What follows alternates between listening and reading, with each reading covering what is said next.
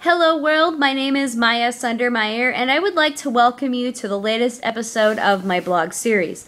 The main purpose of my blogs right now is to talk about what it is like for me to live on the autism spectrum, to shedding light towards others that are living on the spectrum just like me, and how they can tackle issues that are coming from a neurotypical that is being a pain in the butt. Let's see, what would be a good example of that?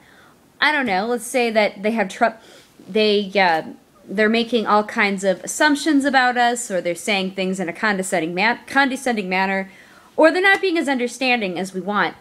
And I also like to educate that neurotypical that is being a pain in the butt, so that they will be able to take this information and pass it on to others that are interested in learning more about autism, that don't know very much at all, to talking to others that that are acting like a bunch of know-it-alls because they've read all of these different articles about autism, so they think they're experts when they're really 100% wrong, even though they think they've read all kinds of articles and talked to these top experts that are giving off a bunch of psychobabble and are really only interested in talking about autism because they want attention and they're good at making money. I eventually would like to take my blogs and turn it into a mini Good Morning America series for the geek world, instead of listening to Friday afternoon concerts in Times Square with Madonna or the Backstreet Boys, or Miley Cyrus, or to Katy Perry. I'd be more interested in doing a live panel with William Shatner and Leonard Nimoy and Stan Lee, and also even doing some live panels at DragonCon Space Track where they talk about the latest missions.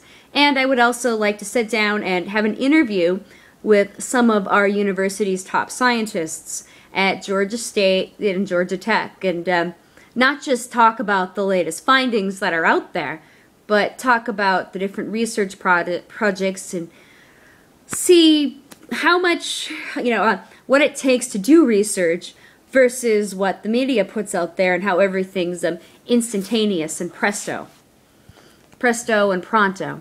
But right now I would like to talk about my experiences of living with autism, and what better way to do that than looking for a job.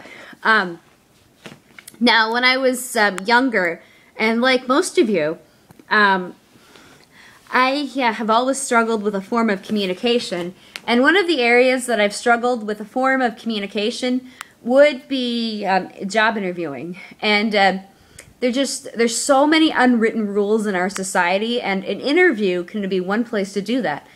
For instance, when I was younger, someone would ask me, well, what interests you in our job, in a position with us? And I would make comments like, I would really like to work for your company, mainly because I'm going to be going to school next month, and mainly because I'm going to be renting an apartment on XYZ Street. And that in itself, I learned very quickly, is a big no-no. And another area that I've always struggled with, and I'm recently finding out, is you have to ask questions. And you can't ask any old question either. It turns out that you have to do research into the company that you're working for, and you can say things like, well, what kind of people are you looking for, and what kind of skills? And for instance, I recently applied at a legal firm, and they're willing to train somebody to become a legal assistant without a degree. And they said, one of the questions that you can ask is, well, what type of technique of training are you going to use, and how many hours do you expect to do with this training? Let's see. And another thing that I'm probably unaware of is I'm doing my best to look at the other person, and maybe they're they're looking at me and they're thinking, well, I'm a cold person, and I'm not really looking. And now, another thing I like to do during the interviews is tell them that I have Asperger's syndrome, and I'm still trying to figure out if that's appropriate or not. There's the situation to me is very catch-22, because as I mentioned before, I had applied as a party planner at a kids salon down by the airport here in Atlanta, and right away the lady on the other end became really unprofessional and started asking me all kinds of inappropriate questions. And again, the conversation also went one-sided, which is one of the things that people on the spectrum don't seem to get. Now, another area that is really bothering me is, and I don't mean to put anybody down, I'm noticing that if you have a disability or anything, they're constantly telling me that, well, if you have trouble looking, they assume that if I'm having trouble looking for a job, I should be with this organization or that organization because I have Asperger's syndrome. Just because I have Asperger's syndrome. And again, not to put them down, I honestly don't think that these work programs are the absolute answer to everything. I mean, yes, they can be helpful depending on who works there, but just about every single place that I've gone to, they've seemed to be a place to babysit. I don't see them teaching any new skills. They're just they're not teaching us how to interview. They're not teaching us new job skills. Nothing.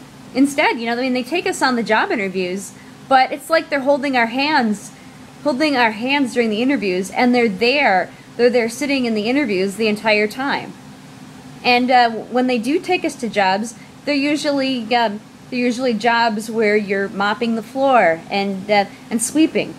And while I'm not going to accredit every single autistic as a little genius, I think we're capable of a whole lot more.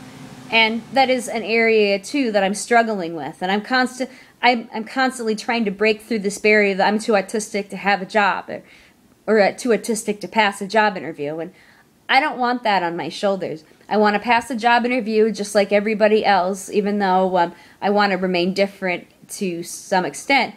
I would like to pass a job interview like everyone else because I believe I have an opportunity. I don't want any special modifications, and I don't want a job coach looking over my shoulder every time I look around. And I don't want to be a janitor the rest of my life. The point is, I want a career just like the rest of you. So, until next time, I'm Miyah Sundermeyer, and I'm signing off now. Bye.